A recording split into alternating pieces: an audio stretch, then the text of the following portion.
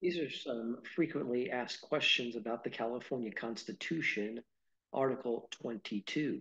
How many sections does Article 22 have? It has just two sections. What does Article 22 relate to? It relates to architectural and engineering services. Can state and local governments contract with private entities for certain services?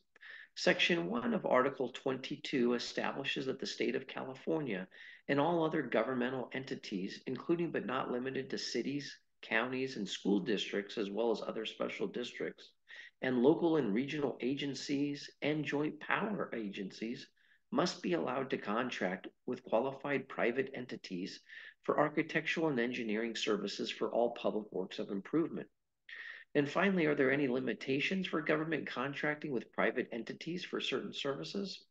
Section 2 of Article 22 provides that nothing contained in Article 7 of the state constitution is to be construed to limit, restrict, or prohibit the state or any other governmental entities, including but not limited to cities, counties, school districts, other special districts, local and regional agencies, and joint power agencies, from contracting with private entities for the performance of architectural and engineering services.